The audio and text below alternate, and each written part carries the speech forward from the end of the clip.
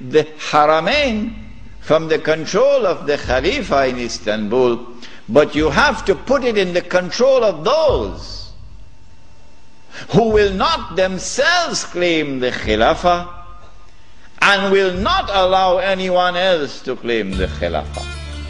And so long as these people keep control of the Haramain and the Hajj, the Khilafah can never be restored. Simple, isn't it? Simple, isn't it? And so that was why they had to make the trip to Riyadh to meet, what's his name? Abdul Aziz Ibn Saud. Correct name? Of course it's a correct name. Why are you afraid to mention it?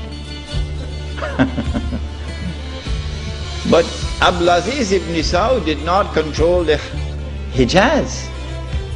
So he couldn't command the check for £7 million. He had to be content with something less than that. So what the British offered to him was, if you would sign the same kind of agreement with us and violate the specific command in the Quran and betray Allah and His Messenger and betray the Ummah, if you will do that, we pay you £5,000 a month.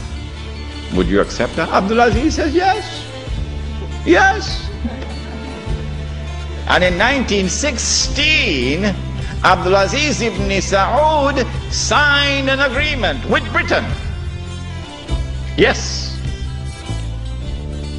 Which made of him a military ally of Britain, subservient to Britain. But when the Ikhwan, who were his military force, questioned him, how can you sign this agreement with Britain?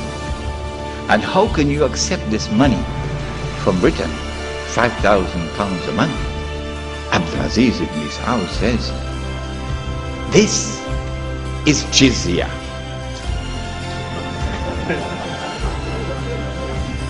Jizya is what they pay to me because I control them.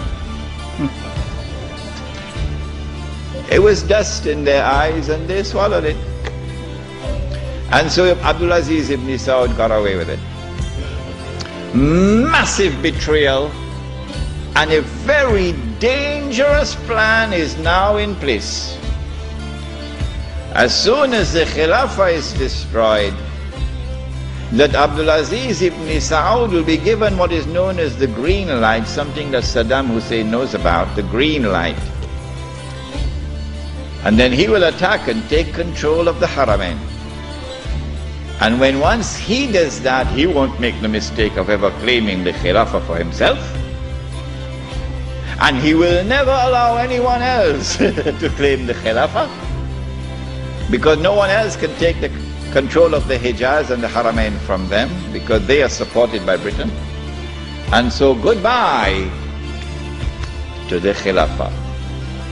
It's gone. It can never be restored. Never, never, never be restored.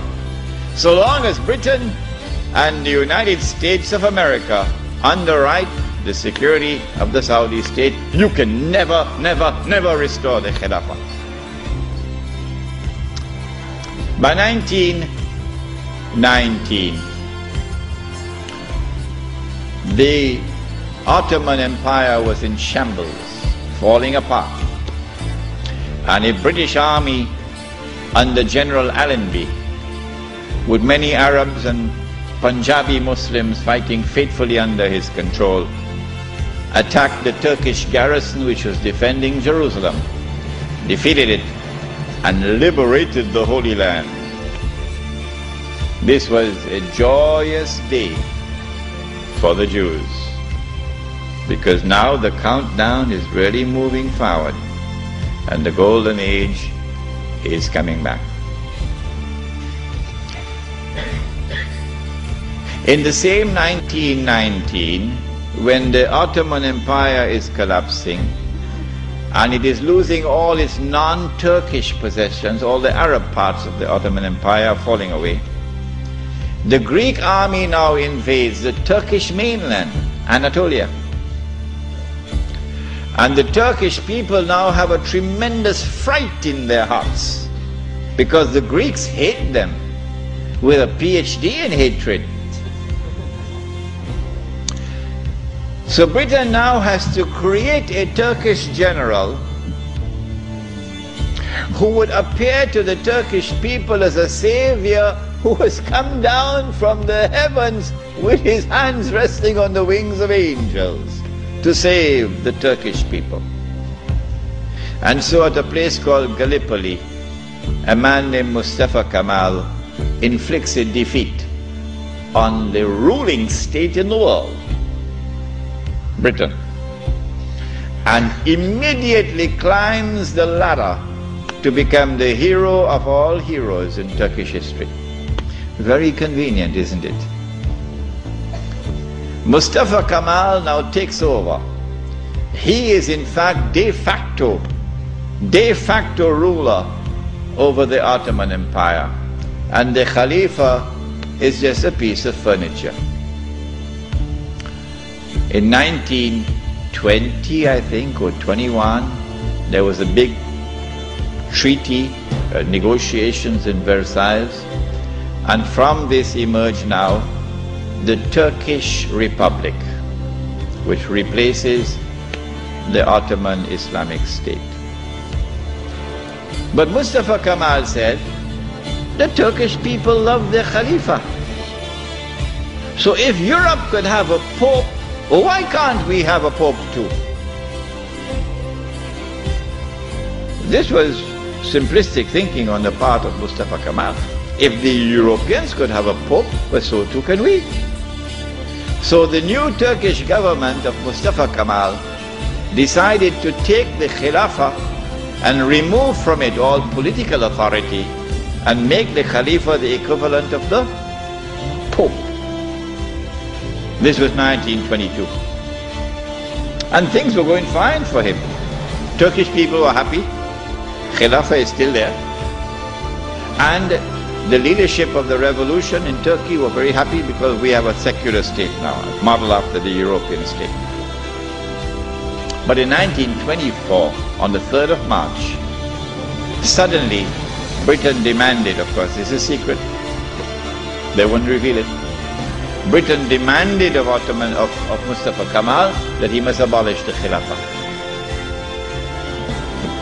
The demand came from Britain. And on the 3rd of March 1924, the Turkish Republic abolished the Khilafah. The question we have to ask is, why did they do it when there was no need to do it? Nothing. It represented no threat whatsoever to the secular Turkish Republic. The answer for the abolition of the Khilafah on the 3rd of March 1924 is located in a place called India. But even the Indian scholars of Islam are not aware of it. Even they are not aware of it. When the attack on the Khilafah was taking place in the 1916, 17, 18 period, then Indian ulama, at that time the Indian Muslim community was one of the most influential Muslim communities in the world. And the Indian Muslim community was led by leaders who knew Islam and lived Islam. Men like Maulana Muhammad Ali Jawhar, Maulana Shaukat Ali, Maulana Sayyid Sulaiman Nadwi, Mufti Kifayatullah, men who knew Islam and lived Islam.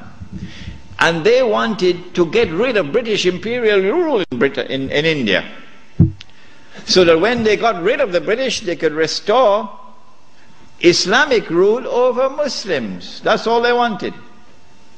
Get rid of the British and restore Islamic rule over Muslims.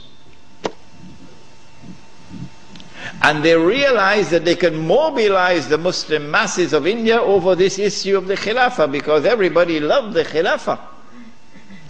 And so they established a movement which they call the Khilafat movement, Harakatul Khilafah, the Khilafat movement. When they established the Khilafat movement and it began to mobilize the Muslim masses, the body which was sleeping is now waking up for revolutionary struggle to preserve the Khilafah in Istanbul. The leader of the Hindus realized, but wait a minute, the Muslims